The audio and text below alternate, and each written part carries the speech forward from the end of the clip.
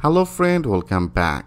In our previous video, we successfully installed Laravel's 8 default authentication system, and also as I told you, it's now using that Laravel Jetstream and also the livewire, right? So if you want to check it that appropriately we successfully installed it or not, like if you go to your project directory, so right now I remove everything from here. Okay, I don't need this, I remove everything. Now if you go to your composer.json, so that is our composer.json. Into the composer.json, here you can see our livewire is successfully installed, there is a Scamdown is installed, there is a Jetstream is installed. So here we successfully install everything. So as I told you, whatever the packages you install, automatically it will be added in our composer.json. So right now it's successfully installed, right? And now I want to actually check it, like here. If you now go to the registration, I want to create another registration for our user, so they have also another table for the user. So now I want to name it as a Kazi. Okay, I name it as a Kazi and put one of the name as a admin at gmail.com. okay, this type of one of the email address, and I put on the password udemy12345 as a udemy12345. So here friend, all the default authentication system is ready made. Like here, if you put a different type of confirm password, click as a register. Now you can see it's also showing all the default authentication system. Here you don't need to do anything, and it's showing as oh, something went wrong, the password confirmation does not match. Okay, so here as I told you, every default authentication system is ready made. So now I want to make it as a udemy12345 udemy12345. okay, so now I want to create one of the user as a Kazi, and email address I have put as a admin@gmail.com. there is a password and the confirm password. And now if everything okay, if you click as a register, yes, you can see friend, now that is our dashboard. Okay, and that is our new look. I hope you like it very much. So that is very much interactive, one of the parts. So that is our dashboard, and here if you open it, you can see there is a profile, there is an API token, and also there is another option for the logout. So if you go to that profile, and to the profile you will get a lot of the features I show you. And here you can see here there is a profile picture, there is a select new photo. So from here you can update new photo. By default it will be actually copy. If you check it, that is actually this image actually comes from, you can see there is a UI, one of the avatar.com, that is one of the API. So this API is integrated with our this Laravel, that means Laravel Jetstream. And there is a name. If you want to change that name, you can change it. There is an email address, so I have already put that email address. And there is our update password. So if you want to update that password from to this position, you can update it.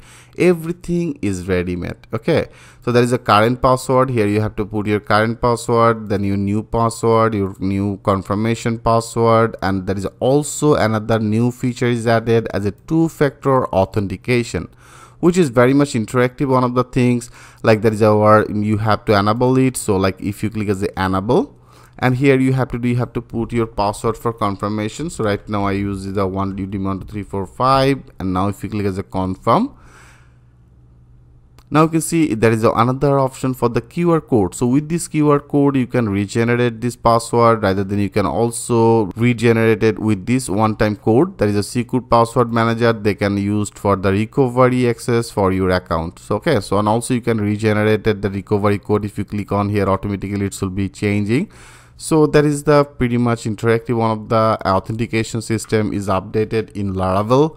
So I hope you enjoy it very much. So right now you don't need this. If actually you check it, okay, so how the things exactly work with the QR code. So now I make it as a disable. And also the browser session, that is very much important. One of the things, like if you I open it with our another browser, I show you. So here I want to run our project. So that is our project. Now I want to click as a login. So I have already created one of the user as a admin, right? admin@gmail.com, and then udemy12345. Now click as a login. So right now there is our another browser. So now you can see we successfully logging with the Aryan, that means our Kazi Aryan. So now if you go here and if you now refresh it, Now you can see friend, it's also showing our which browser you already logged in. So that is our Firefox. Into the Firefox I have activated 8 seconds ago.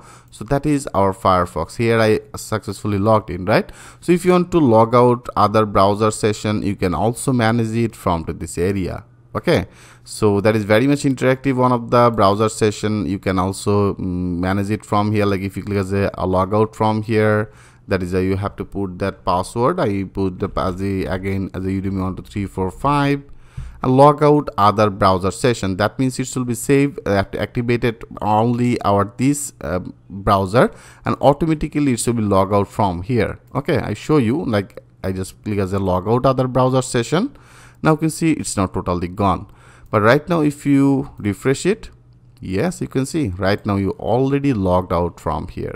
Okay friend, so here that is very much interactive. One of the things is now added, so here you can actually do that work from to this position. If you want to click as a logout, and from here you can log out. So right now I want to discuss about some of the things. Like here there is email address. I want to log in with the again admin, and then password udemy12345.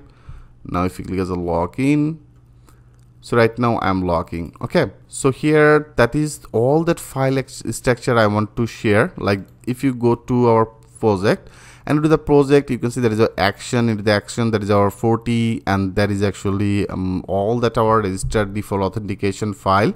There is a create new user, there is our reset password, there's update password, there is our Jetstream for the delete user, and also that is our dashboard. You can see into the resources, that is our dashboard blade. So that is the dashboard blade is now visible. That means that is actually our dashboard part. Okay friend, so here if you want to change it, you can change it. And also that is our navigation bar. This navigation, it means actually this for our drop down. That means that is they have the also another one like here, like that is actually our dashboard menu.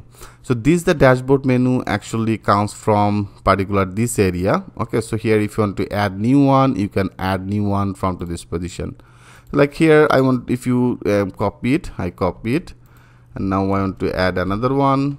Now click as a save all, and now if you refresh it, now you can see there is another one is added as a dashboard, another one is a dashboard. So if you want to change it, you can change it from to this position. Okay friend, that means this file actually work for our appropriate particular this area. And also there is our dashboard. So that is as I told you, so that is a dashboard is now visible. So that is our this dashboard particular here is visible, and that is some of the text. So there is a default all that it takes, and here that's the text actually this one as the exit welcome. Okay, like if you remove it, I remove it. Now click as a save all, and now if you refresh it, now you can see it's now totally gone. Okay, so from here actually you can actually manage it. I hope you understand it very much. So that is actually the file location. And also when you logged in, that means when you go to your profile page, so that is our profile page, right? So into the profile page here there is also another file into the app, that means the layout, into the app blade, and to the app blade area you can see that is also loaded all that our asset css, that is a live style, that is all that css header. So that is actually our header part. So this the header part is visible. So that is everything. Okay, so here don't worry friend, everything I will discuss about everything with you, the live example. And here if you now go to our another one, like there is a config, and into the config there is also another file as a 40. Okay, into the 40 here there is a password, email.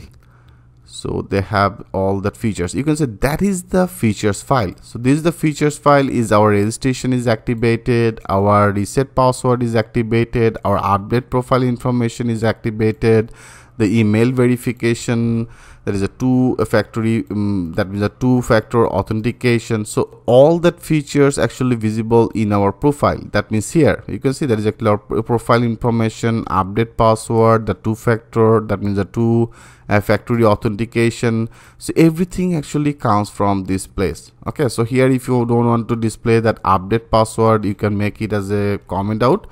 I make it as a comment out, and now if you click as a save all, and now if you refresh it, And now here you can see, friend, our update portion is now totally gone.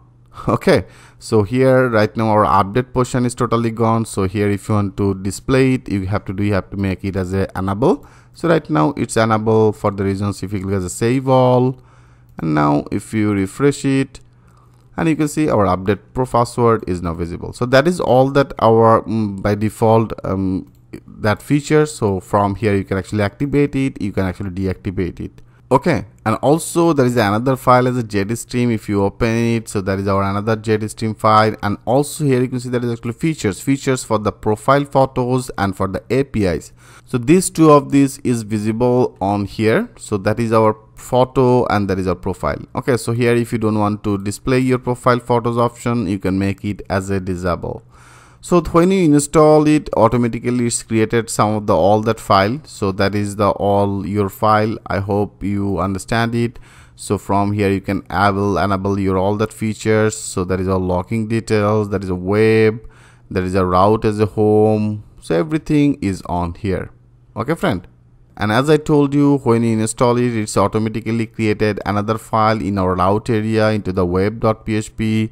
So that is a middleware is verified as a slash one of the dashboard. That means you can see when you install it successfully, it's redirected to one of the page. So that is our slash dashboard, one of the URL, right? So that is the slash dashboard. So you can see there is a slash dashboard is return view one of the dashboards. So that is our dashboard, and name also I hope you already know about it. That means this route name they are actually declared with the dashboard. Okay, and also there is a return view one of the view page. So that means in our resources, into the resources there is a view, and into the view area there is also another file as a dashboard.php. Okay, so that is our dashboard. So that's all basic all that file structure. I hope you understand it. And that is our 40. So as I told you, that everything is on here. So that is our when you install it, we'll get this file. So literally we'll do a lot of work with in particular that area. So don't worry. So just get some of the little idea. When you install it, all that our default file will be activated in your project file area. Okay, friend. So that's all. So I hope you enjoyed. So that is our default authentication system of Laravel 8. So it's very different from the Laravel 6, 7. So it's very much interactive. One of the update Laravel actually provided. So now everything is great. Perfect. So right now, friend, I have already added one of the new user. If you go to that our user, here you can see that the one user as a Kazi, email address, the password, and all that our field. So right now I also want to add another one. So here I log out from to this position, and now I want to log in register. Sorry, I want to register it again another user, and I just now name it as a Aryan, and name it as aryan@gmail.com, and I put that password udemy12345 udemy12345. Now I want to create another new user as Aryan. Click as a register. Yeah, right now I am logging with the Aryan. It's getting our first two of this character as A and then R. That means the Aryan, and that is the profile details. That is the profile. And now if you go to your database, and now if you click as a refresh, there is another one is added as ID1, ID2. ID1 is a Kazi, ID2 is a Aryan, and then email address, and then password, right? That means the hashtag password automatically created. You don't need to do anything. So friend, here we successfully created two of this user. We successfully created our default authentication system, and right now you can register a new user, and also you can log in with this user. So in our next video, I want to discuss about how can read this data. That means step by step, friend, as I told you, I will try to explain very easily how that Laravel, all that functionality work. So in our next video, I want to get this data from to the database, and I want to visible it in our web page. That means in our view page. So how can read this data, how can visible it in our next video. I will show you that things with a live example. So thanks for watching, and I will see you in the next video.